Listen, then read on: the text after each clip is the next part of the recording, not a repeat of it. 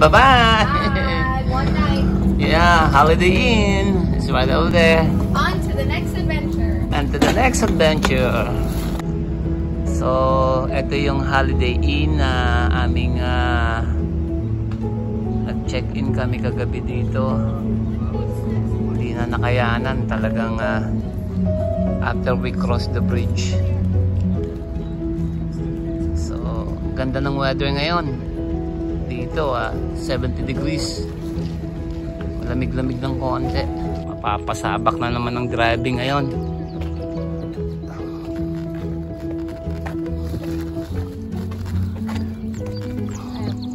Yeah, do you want to put your bag in there? Yeah.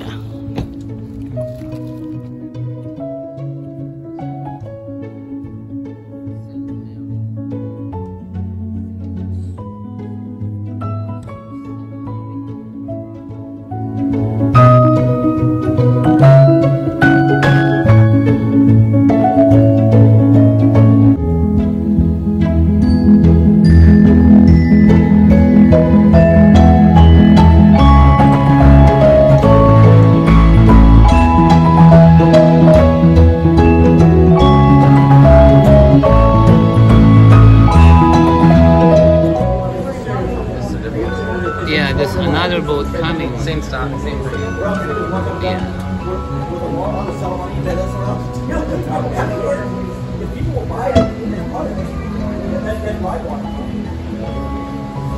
So, see how gaano kababa itong boat ngayon, no? Compare kanina na yung tubig ay mataas. Ganun kataas ang tubig yun. Ayan, no? He did say hi.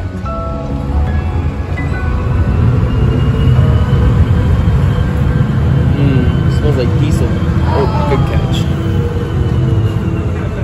Loser. Oh, they were going to go up again. Oh, we're going to wait. Yeah. We're going to wait. Yep, we're gonna wait. We gotta wait.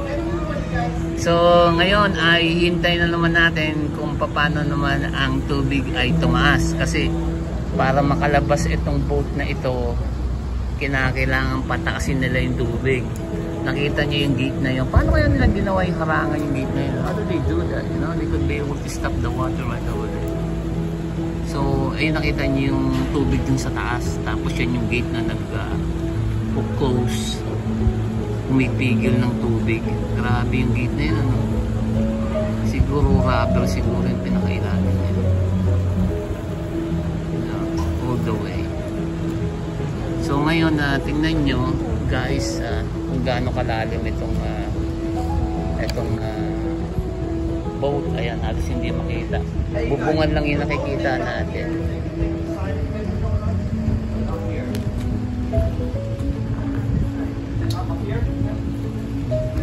So tingnan nyo kung gaano kalalim.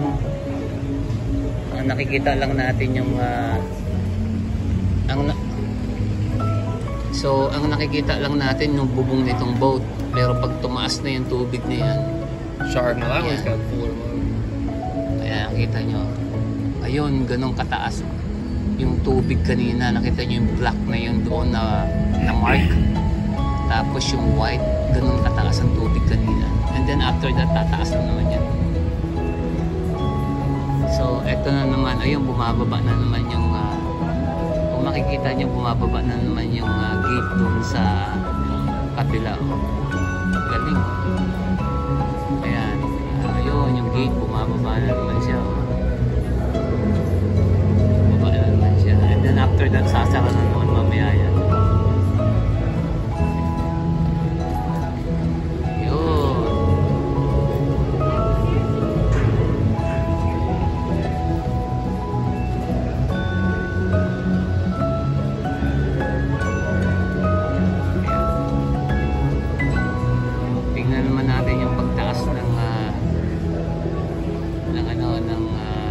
Tubig.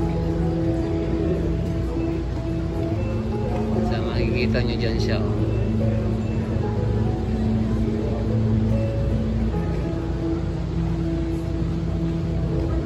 Galing.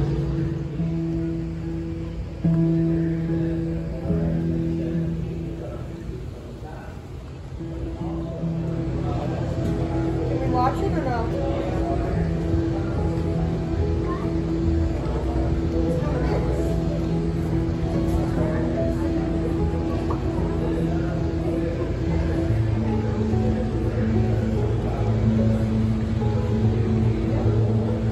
So, ayan, nakita nyo. Sumasara na naman yung gate. Ayan, ayan. Sumasara na naman yung gate. Ayan. So, isasara na naman yung gate na yan. Tapos, lalagyan na naman nila ng tubig yan para tumaas yung tubig para makalabas itong boat na ito.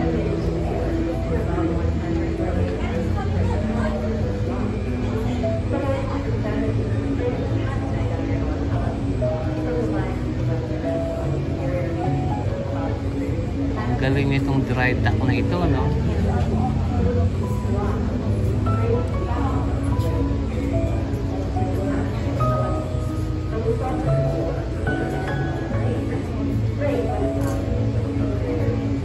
So there's 5 locks.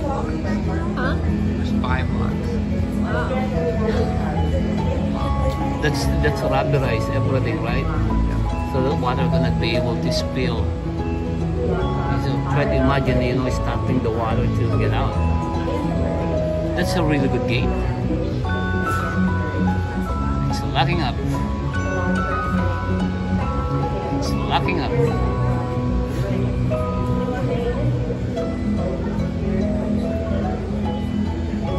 You might probably see the precision. You'll never see that gap in there pretty soon. This lock's called the MacArthur lock, then the Poe lock,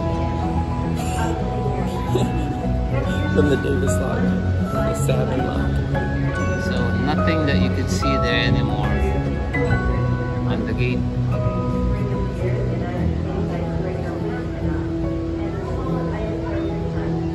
Ayan na. Ayan, nagsara na mga bossing yung gate. And then makikita nyo yung tubig na yan. Nakita nyo yung dito sa side ng wall na yan, ng bakod dyan. Ay dyan tataas na naman ang tubig. Probably how many feet is that? Probably 20? 15 to 20 feet.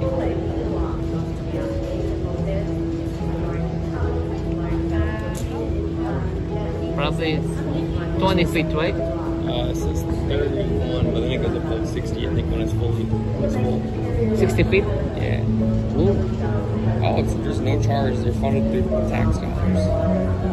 So almost 60 feet pala ang taas nitong tubig niyan pag tumaas. Ayan, kita nyo yung black side na yan na tinamaan ng tubig kanina. So almost 60 feet pala ang taas niyan. So ngayon ay maghihintay tayo. Tingnan nyo kung gaano kababa ang itong boat na ito, itong dalawa. Tapos nakita nyo din itong isang boat na ito kung gaano kababa. Ayan, bubong lang yung nakikita natin. Tapos ngayon hihintayin natin ngayon kung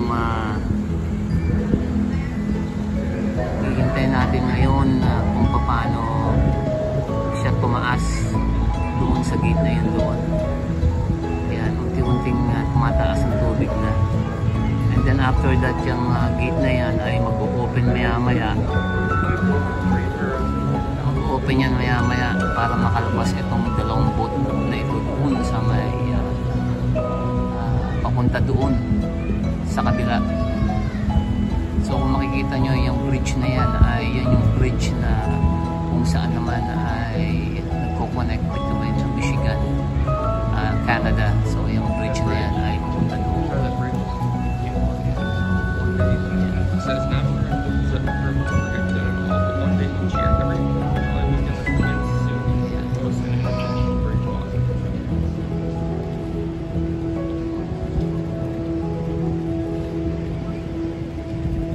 Are they also are they still doing that? Probably 4th of July. So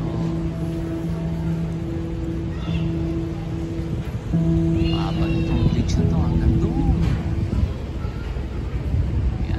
Well, there's a 21-foot difference in water level between up there and down here. Uh-huh. So before they put the locks in, Uh-huh. it was a very treacherous rapids, and it was only in 3/4 of a mile that it fell from that level. That's a lot of water.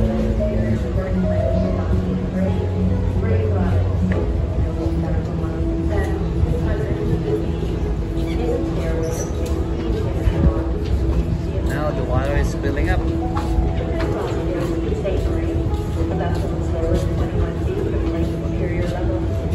You see how fast the water is coming up. Ang bilis ng taas ng tubig. Oh. Yeah.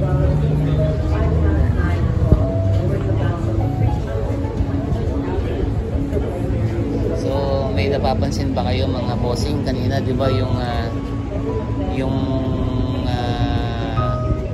bubong nitong boat na ito ay nakalubog. Ngayon tumataas na sila. Oh. Pansinin niyo. Yan, 'di ba? Kanina 'di ba nakalubog kanina 'yan? Oh, ngayon tumataas na sila, oh. Ayan, unti-unti na silang tumataas. Tapos lalabas sila doon. Kanina hindi natin makita. Ayan, tumataas na. Unti-unti nang tumataas, oh. Nakita nyo yung kanina dyan sa video. Ayan yung video dyan sa taas. Ayan. Yan yung kanina na kung saan naman yung boat. Bubong lang yung nakikita natin. Ang bilis ng pagtaas ng tubig, oh. Grabe. So ayan. Tumataas na, oh. Unti-unti nang tumataas, oh. Kanina nakita natin bubong lang yan, eh. Ayan sa video sa taas mga bossing, tingnan niyo. So now as we raise up, you can see Ayan. that fuel coming in. The water is rising up. So that line, like I said, is 1,200 feet long. Fuel is only 740 wide, and it's too wide. The ship line built. Or that one. Ayan na. Papasok naman yung isa. Yeah, they just said that boat over there is with the length of it to fit in here, but it's just right.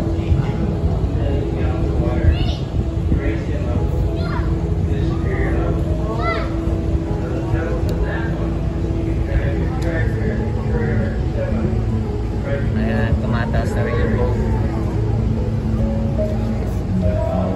Yan, kung papansinin nyo kanina mga bossing, di ba? Kanina yung tubig ay nandoon lang kanina sa babang-baba.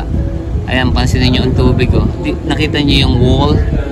Ito, nakita nyo dyan sa taas ng video.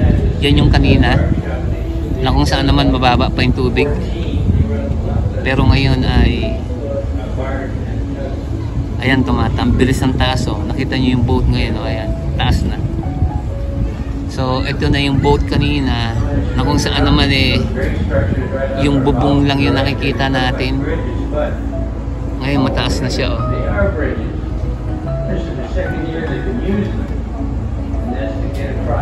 Ayan.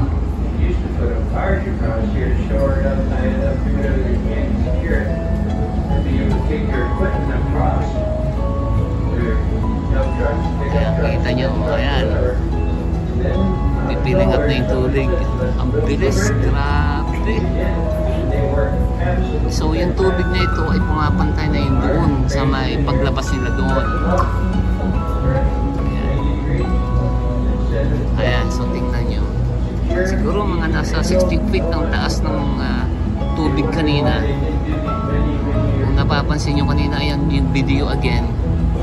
Ayan yung video again dyan sa may taas. Ayan, kita nyo yan yung kanina nung mababa pa ang tubig. So ito na ngayon kung tumataas ng tubig.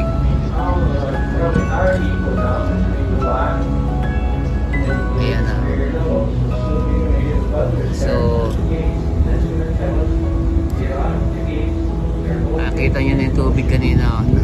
Ay ganyan nakataas ngayon mga bossing ang tubig. Papasok naman yung isa kanina.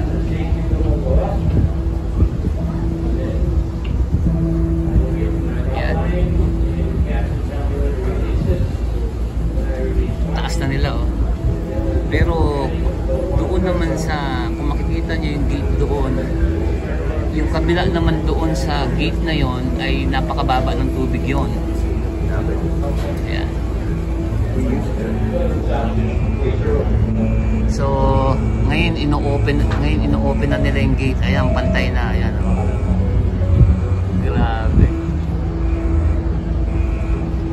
Ayan, pantay na yung tubig. Kanya nakataas yung dinagdag na tubig. 24 hours a day, 7 days a week, from March 25th to January 15th.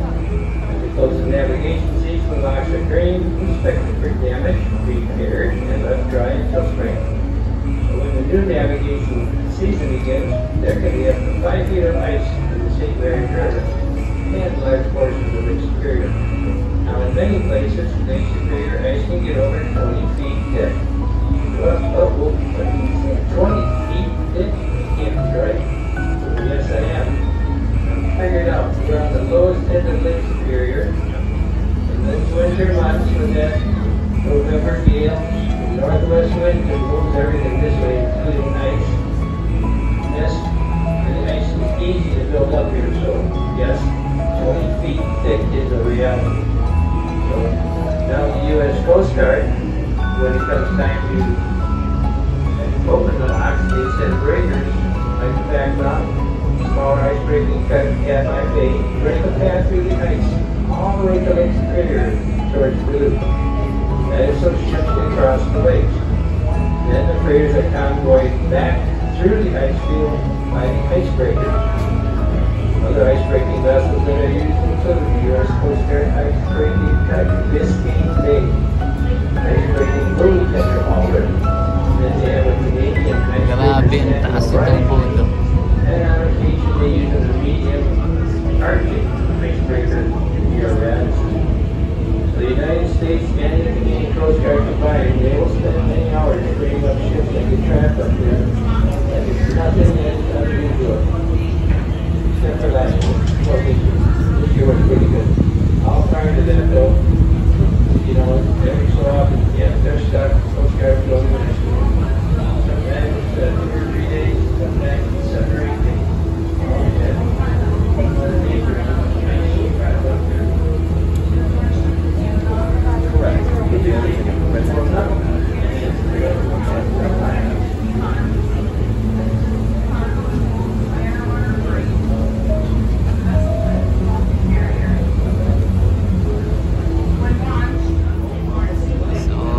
Tumaas na yung pinaka-gate niya ulit.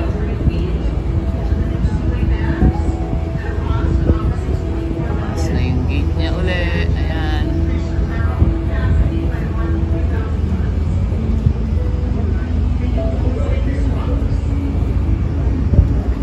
Ayan, tumataas na yung gate. And then after that, yeah, ready na sila para lumabas.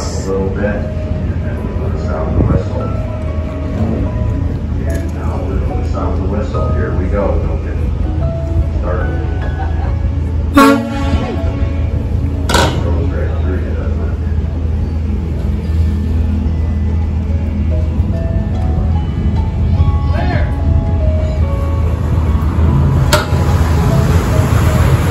There you go.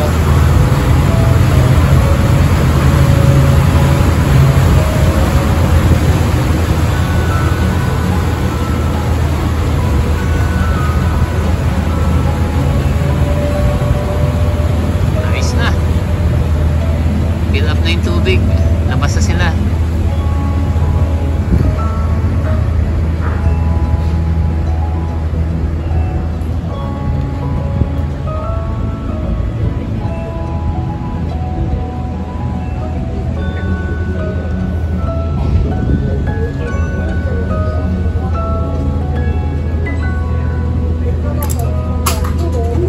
Alright, you want to get going?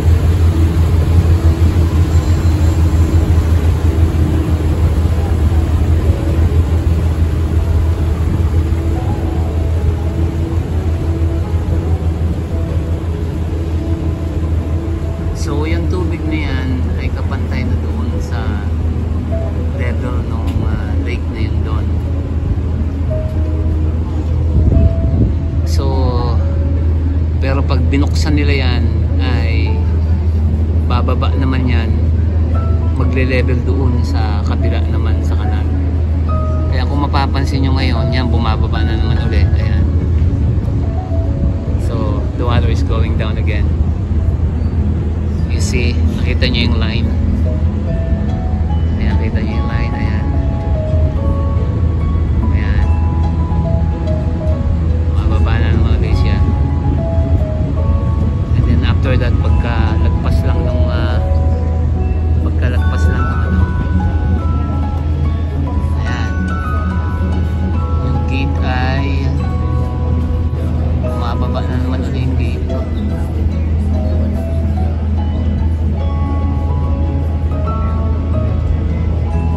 After that, isasara nila yan, and then makikita nyo na naman kung paano mabawasan yung ano, yung tubig.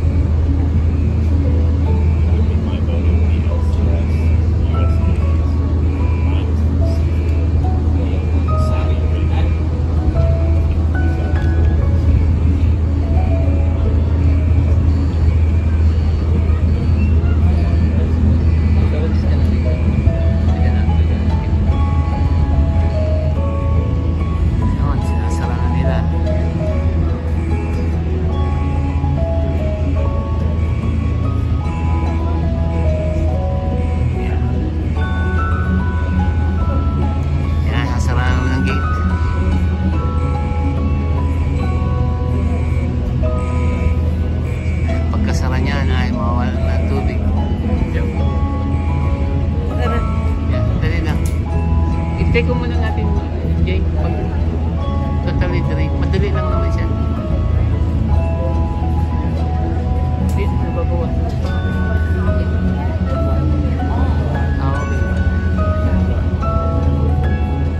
Drain.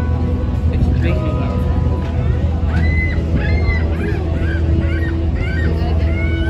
Sige. So, ayan. And then after that, totally magdi-drain na yan. Nakatulad ng ganito. Ayan, nakikita nyo sa video dyan sa taas. Ganyan ang mangyayari mamaya pag totally drain na yan. Okay? Alright.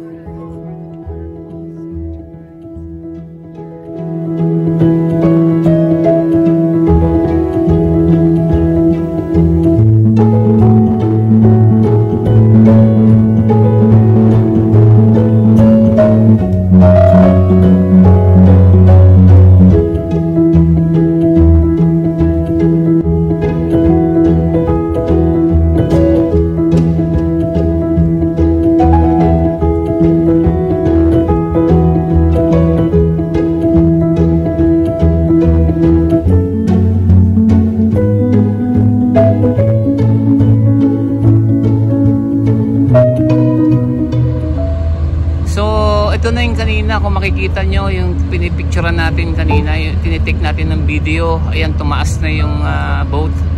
Ayan na kasi yung dry dock. Ayan. Tapos ano na rin yung tubig.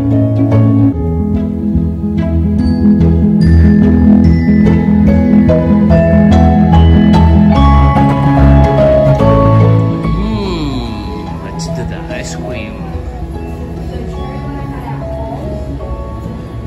Now we're getting ice cream.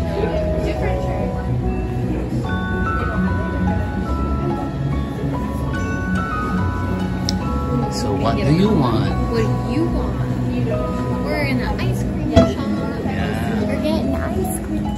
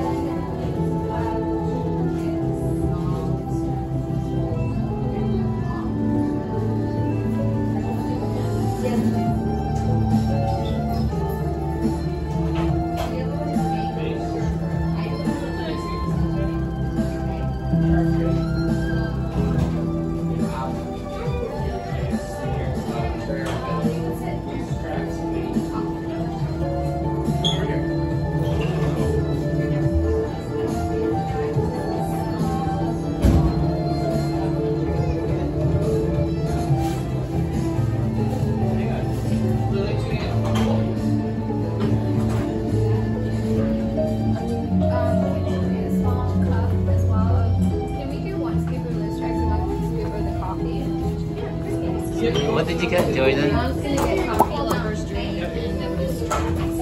Oh, banana. No. Oh, the cherry.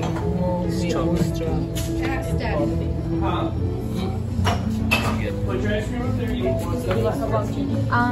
Can I? Hati na lang tayo, mami.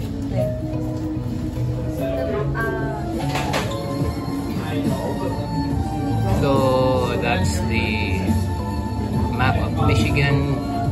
Nandito kami ngayon sa sinasabing Upper Peninsula. Ayan, yan ang dyan sa taas na yan. So, nandiyan kami ngayon. What's the flavor of that? I got chocolate peanut butter and then the coffee. Ooh, that was really good. Coffee's on the top. Do you have also the coffee?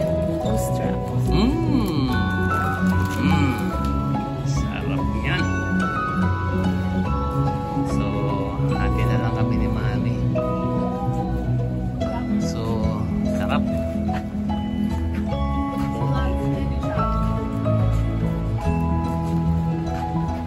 So, yun yung pinuntahan namin kanina.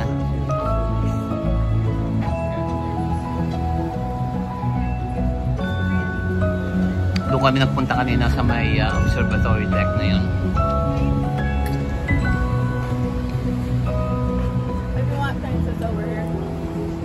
And sarap nung ice cream. Grabe sarap, ano?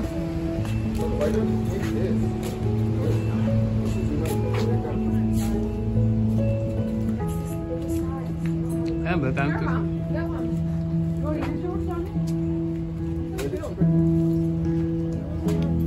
I like the small one. That's cute, Mom. Yan. Ayan, gusto ko yan. Well, Yan. that's for girls. That's Mom's.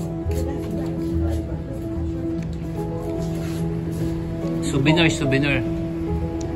Meron tayong souvenir dito sa Upper Peninsula. Ayan. May souvenir tayo dito sa Upper Peninsula, Michigan. Ano yung small, medium?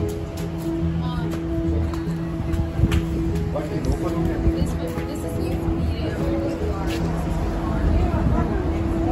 You think this I like this which smaller one one. would fit better? Sa'yo? Yeah. Like that, medium? Yeah, large. Because do you think it'll get small? I do. So, grabe, masarap. Sarap ang ice cream nila dito. Coffee ito, tsaka chocolate with peanut butter. Ang combination, sarap ng kanilang ice cream. Tama lang talaga ang weather ngayon, hindi masyadong mainit. It's 70 degrees, perfect talagang weather, hindi mainit, hindi malamig, talagang grabe. Napakaganda ng weather nila dito kasi ito ay itaas na, Upper Peninsula, kaya parang parang Baguio pagdating ng araw. Tama lang ang lamig. Pero pagdating ng gabi ay talagang nag-jacket ako dahil kasi malamig pagdating ng gabi, pero pag ganitong araw talagang tama lang. So ito yung kanilang ice cream, sarap ng ice cream nila dito. Yung isa, the GPS or going along coastline, and that's Lake Superior, right? Yep, that's part of Yeah. Is it the blue? That's the lake. That's where we're heading this. We're on Whitefish Bay. This is, look at us, Dad. We're all the way up here in the Upper Peninsula. Oh, we're on the other side, right? Yeah, we're on the top part of Michigan. See? Yep, we're on the very top. I-zoom out mga. Ayan. This was where Mackinac. This is where Mackinac Island is, and this was the bridge. Now we went all the way to the top. Oh, we are all the way on the top of Michigan. Grabe, nandun na kami sa pinakataas. Kaya nandyan na kami sa pinakataas. Ang layo na inabot natin. Yeah, we went from, we went from down here that far. Now we're all the way up here. Yeah, from the southern part to the very tip. We went past the tip of the mountain